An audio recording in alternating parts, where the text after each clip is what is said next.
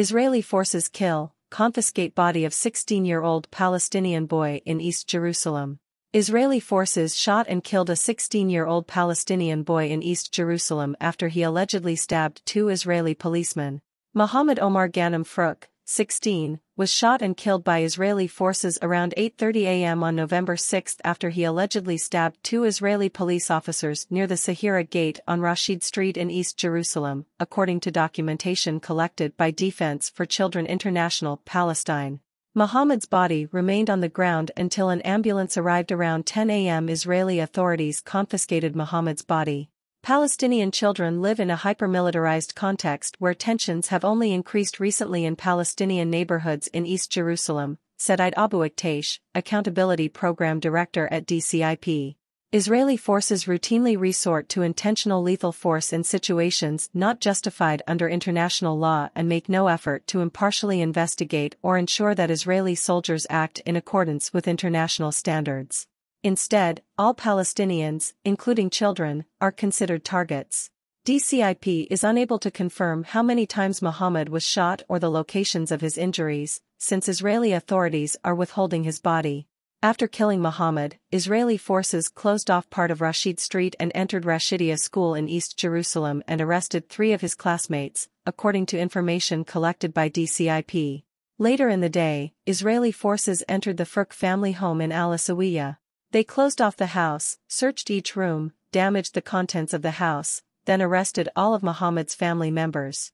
One of the Israeli police officers died from injuries sustained during the attack and may have also sustained injuries from other officers firing live ammunition at Mohammed, according to Haaretz. Israeli forces have escalated military operations throughout the occupied West Bank in recent weeks, carrying out increasing numbers of search and arrest operations. Hamza Zaid Abed Sawafta, 17, was shot by Israeli forces on November 3 and Israeli authorities confiscated his body, according to documentation collected by DCIP. DCIP has since confirmed that Hamza was killed.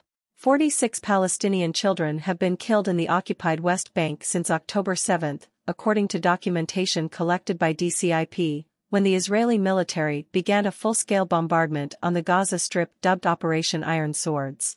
So far this year, Israeli forces and settlers have killed at least 86 Palestinian children in the occupied West Bank, according to documentation collected by DCIP. Israeli forces and settlers shot and killed 75 Palestinian children with live ammunition, 7 Palestinian children were killed in drone strikes, and 4 Palestinian children were killed by missiles fired from a U.S.-sourced Apache attack helicopter. At least 141 Palestinians have been killed by Israeli forces and settlers in the occupied West Bank since October 7, according to the UN Office for the Coordination of Humanitarian Affairs. Under international law, intentional lethal force is only justified in circumstances where a direct threat to life or of serious injury is present.